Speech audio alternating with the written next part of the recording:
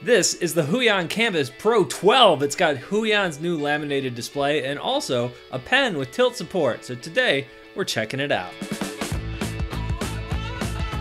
What if you took all the power of the Huion 13 but shrunk it down into this tiny 11.6-inch display? What would you get? Well, something a little bit smaller. Honestly, I thought it'd be more dramatic. The Huion 12 is a pen display. Plugs into your computer, becomes a second monitor, and you can draw on it using the included pen. There's something really cool about having a giant display tablet to draw on. All of that extra space, it's really nice, but there are some real benefits to having something really small like this instead.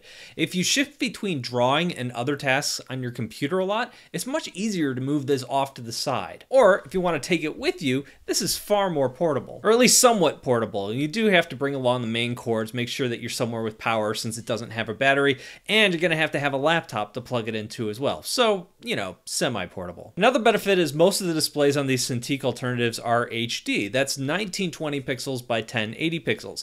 That's no different here, except here you're using that on an 11.6-inch display. At that size, the Kamvas Pro 12 looks really nice and really crisp. But when you take that same number of pixels and spread it out to say something like Huion's 22-inch display, now you can see those pixels up close. It doesn't look nearly as good. It also helps that the colors on this are pretty good. It has 120% Adobe RGB. I can't really tell the difference, but hardcore color nerds love stuff like that. Your eyes can see way more colors than any screen could ever reproduce. All right, bud, let's save that one for another video. The screen has an anti-glare coating on it. You can see it pretty well in my videos here because it's under a lot of light. It also looks really good when it's just sitting on my desk in normal lighting conditions. It also provides a little bit more drawing resistance and feels good when you're drawing on it with a stylus. You're not sliding around too much. Now, the big deal about this display is the fact that it is laminated. On most of these non-Wacom screens, there is a lot of space between the glass you're drawing on and the screen below it. There's like a gap of air. That also creates effects that a lot of folks call parallax, where it can be hard to judge exactly where your cursor is because of that extra space. So the display here is more accurate than most others out there, and that is a pretty big deal. Another big deal here is that the pen has tilt support. I don't use tilt in a lot of my work, but a lot of illustrators do. And that's something that up to this point, you've only been able to find on Wacom displays, not these third-party displays. Huion's been rolling this out over the summer on their 22-inch Pro. They added that after they released the product. On their 13 Pro, they released in August.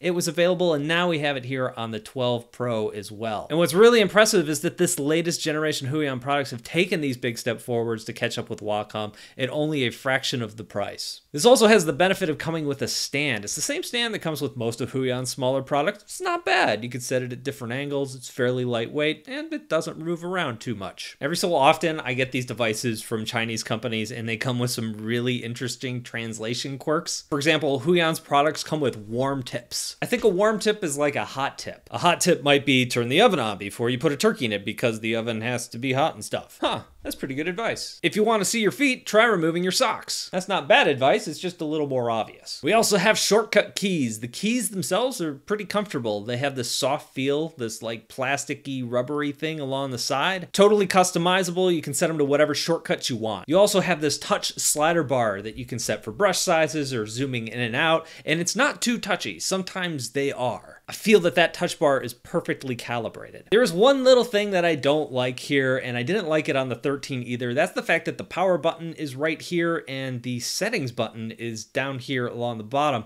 They look and feel just like all of the other Express keys. One of the things I really like about Express keys is that you don't have to look at them. You can just go by touch. There's something tactile about them that you feel. And the power button feels the same as all of the other Express keys. It's really easy to accidentally toggle off your display. This isn't a killer. It's not a huge deal, but it happened more than I want to admit. I just don't like the placement of those keys. I wish they were along the side or around the back or something. I've mentioned the better screen and the tilt support and how great those additions are, but there is one area where this has taken a step backwards, and that is the line quality you're getting from the pen. I covered this in my Huion Pro 13 review, and there are new drivers out now, so it might be a little bit better, but it's definitely still there. What I'm finding here is a good amount of wave to the lines. Everything else I tested tested was really good. It holds pressure well. In fact, I felt that the pressure curve in general felt really good and natural. I like to draw fast hatch lines to see how those do. There isn't any blobbing at the end. There are no check marks going on. So everything there is clean and looking good. So let's take a closer look at the wavy lines that I'm getting. I like to test at different speeds. I'm not a super fast drawer. I draw at a medium speed. So that's something that I like to test. At a medium speed with a ruler, you can see that there is some wave coming through. I then slow it down. A slower line gives me some wave as well. When I speed it up, that wave will start to go away. I've started doing a new test in Photoshop with waves and jitter, and Photoshop has a stroke straightener on it, so I like to draw with that turned completely off first,